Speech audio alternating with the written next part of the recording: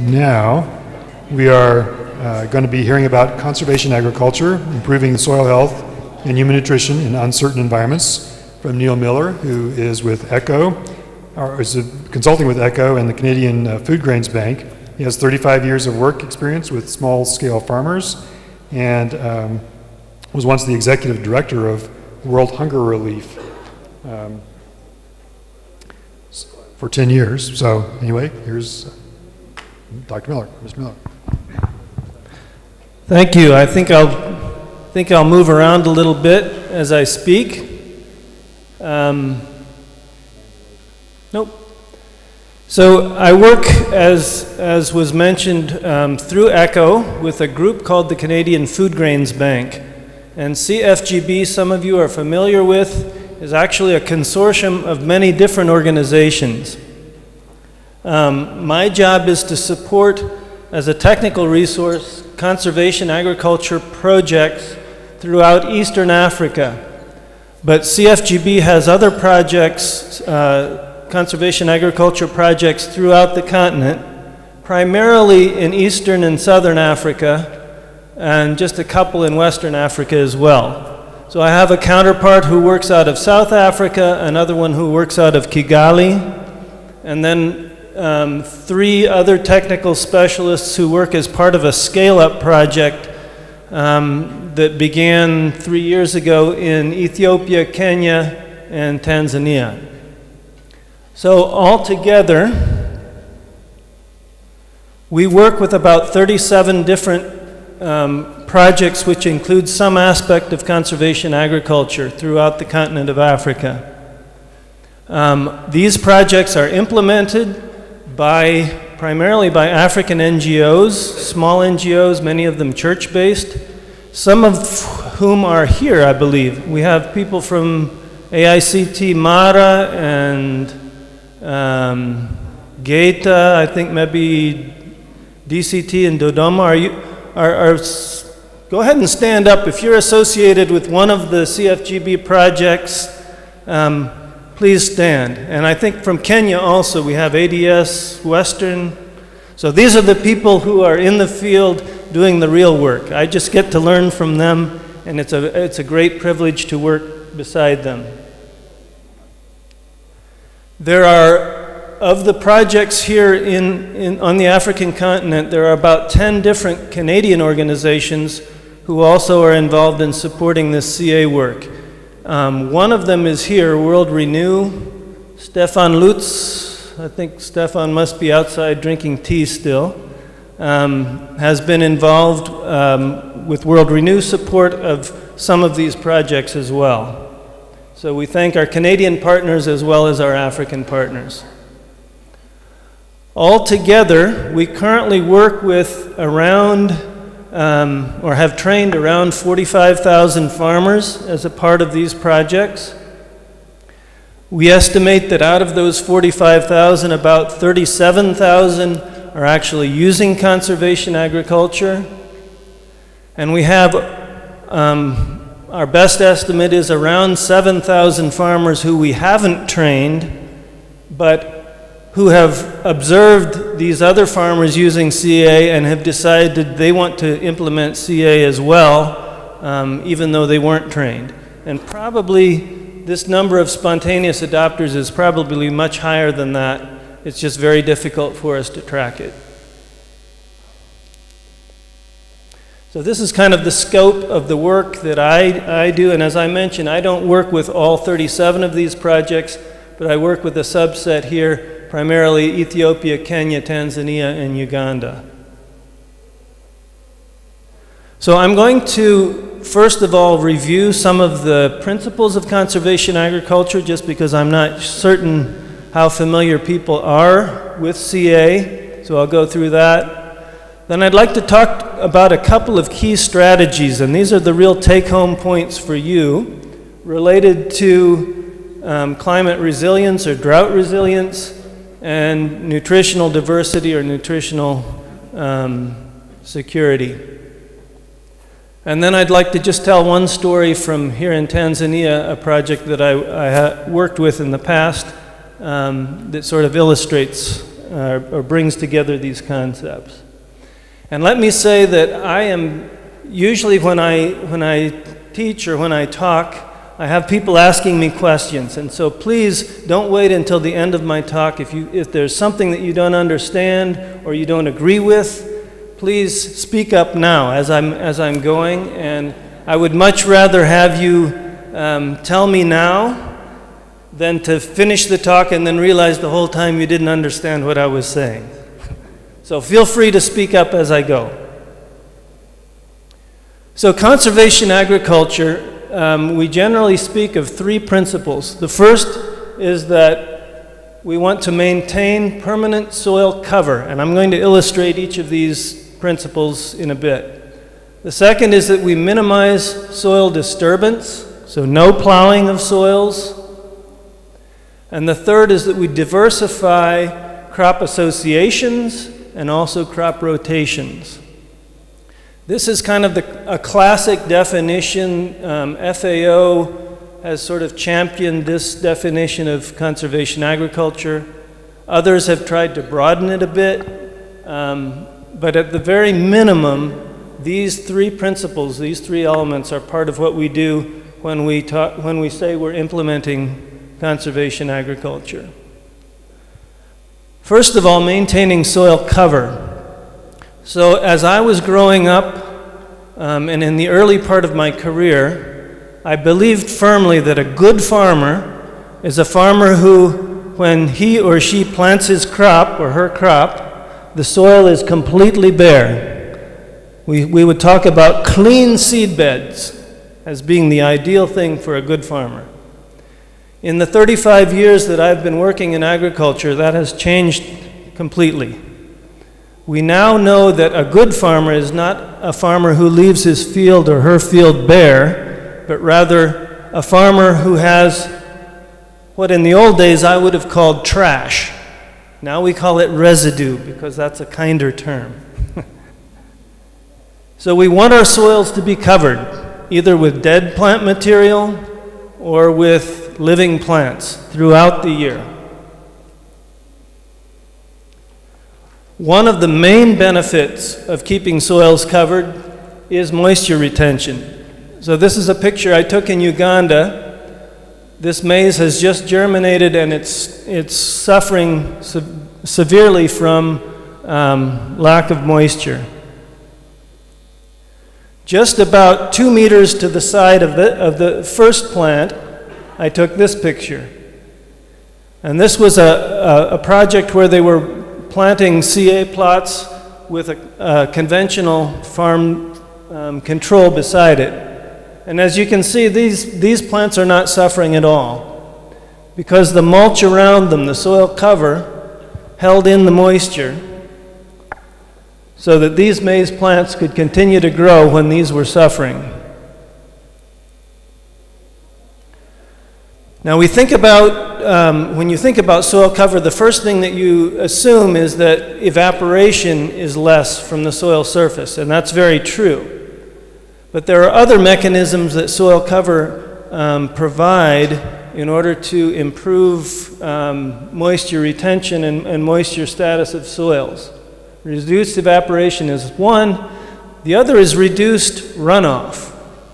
When we keep soils covered, when there is mulch on soils, the rain falls, and instead of running off the field, it enters into the soil. And so the combination of reduced evaporation and reduced runoff leads to greater soil moisture throughout the growing season. And this is a huge benefit, especially in the uncertain and droughty climates that we're talking about here at this conference. This is just a study from some years back showing with zero tillage, which would be conservation agriculture, and with plowing, from May through September, what is the available water in the soil. And you can see with zero tillage, throughout the season, at the beginning of the season, the two are the same. But as the season progresses, we lose soil moisture in the plowed ground, Whereas in the zero-tiller, the conservation agriculture, throughout the season, we have better soil moisture status. So extremely important from a standpoint of soil moisture retention. Reduced erosion is another big impact of keeping soils covered. So this is a mulching rate in tons per hectare. We would recommend a minimum of around 3 tons per hectare of soil cover. And the graph here shows reduction in soil loss based on, so this would be 0 soil cover. And you can see the soil loss is on the order of 2 to 3.5 tons per hectare, with 3 tons of mulch, and I'll show you what 3 tons of mulch looks like in a little bit. But we have dropped that erosion down to about 1 ton. 3 tons of mulch is not a lot of mulch, but it has a big impact on controlling soil erosion. So how much is enough soil cover? I took this picture in one of the ADS projects. There's Stefan. And I wish I could say that every farmer that we have that's implementing conservation agriculture has covered their fields to this extent. But I would be lying if I told you that. This man was an early adopter, and in fact his neighbors were burning their maize residue. Whoops. Giving away the secret. Okay. His neighbors were burning their maize residue, and so he just went and he said, "Can I have your maize stalks?" And he took the stover and covered this field fully with maize, and now he'll plant in the areas between where he's put the maize stalks. For most farmers, they don't have this much residue to cover their fields. So we talk about a minimum soil cover that brings benefits as being about 30%. This is 10% soil cover, and you can see there's some residue, but most of the soil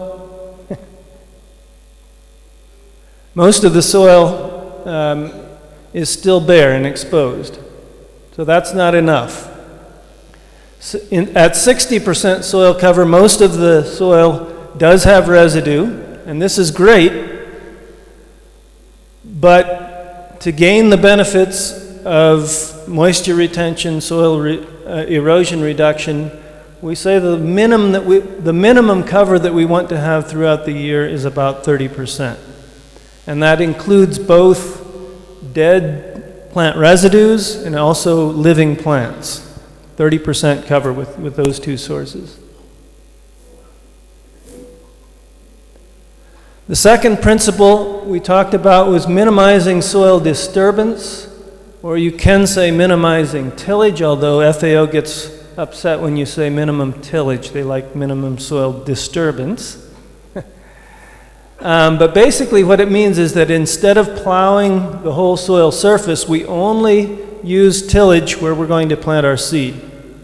So this field will be planted to maize, and they've only tilled in the planting stations where the maize seed will be planted. Between, the soil is undisturbed, and you can see the residue from last year's crop remains covering the soil, protecting the soil. What about the weeds? This was a weed bed? Yeah, so there are weeds here, and it varies from location to location. We do sometimes use herbicides. The majority of the projects that we work with, however, either don't have access to herbicides or the farmers feel they simply can't afford them. And they will do some light tillage with a hoe, just shallow tillage, to take out these weeds before planting. So definitely you need to take care of those weeds. So plowing, many people don't understand that when we plow a field, what we're doing is we're introducing oxygen into the soil. And as we introduce oxygen, the organic materials that are in that soil begin to break down. We call it mineralization. So they're converted from organic form to mineral form, And in that form, they're available to plants. So when you plow, you get a flush of biological activity and mineralization. But what happens is if you plow repeatedly for years and years, and in Ethiopia, farmers often will plow even 6 or 8 times each season before planting. And each time you're introducing oxygen into that field, it's like you lit a fire, and you're burning up the organic matter that's in that field. So initially you get a flush of biological activity and nutrient release, but over time what you do is you deplete both organic matter, nutrient content, and biological activity. And you end up with landscapes that look like this, which is also in Ethiopia. Barren and unproductive. There are a number of ways that we can achieve this. So I showed you a picture of these planting basins which were dug with a hoe, a narrow hoe. We can also do it with oxen, with a ripper, which is basically a plow point that you put on a moldboard plow, which instead of turning the soil, it just loosens the soil where you're going to plant your crop.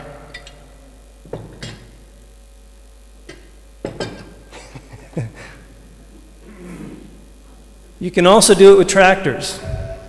So this is a tractor-drawn ripper that digs 2 furrows at a go. The challenge with both the tractor-drawn rippers and the ox-drawn rippers often is cost. A tractor-drawn implement like this will cost around $2,000, $3,000 depending on the manufacturer. An ox-drawn ripper, these ripper points can be put on a moldboard plow. You just remove the moldboard point and you put this on, but it costs about $50 or the equivalent of $50 to buy this point. So we're working on some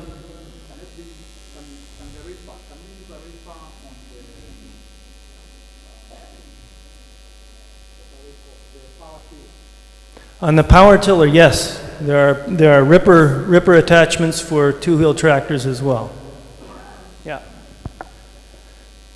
Challenge oftentimes is cost, and one of the things we're doing with ECHO, Harold Msanya, he was here yesterday, I think he's not here this morning, is working on adapting a traditional Ethiopian plow called a maresha to do the same thing that this does.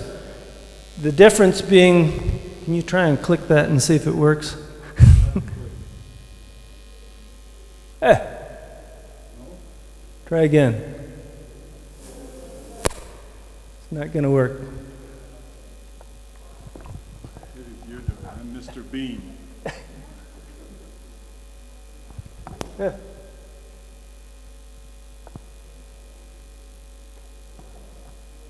It's not going to work. All right. That's a little video.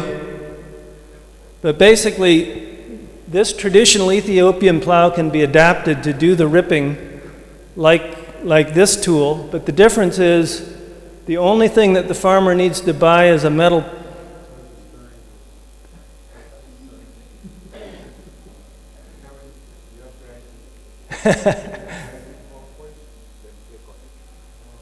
Let's just leave it. We'll mess around with it. So the total cost of the farmer is more like $5 to $10 with a maresha, because the only thing they need to buy is the metal point, and a local fundi can make those. In Ethiopia, they sell for between $5 and $10, and the rest of the plow is wooden, and local farmers can make it themselves.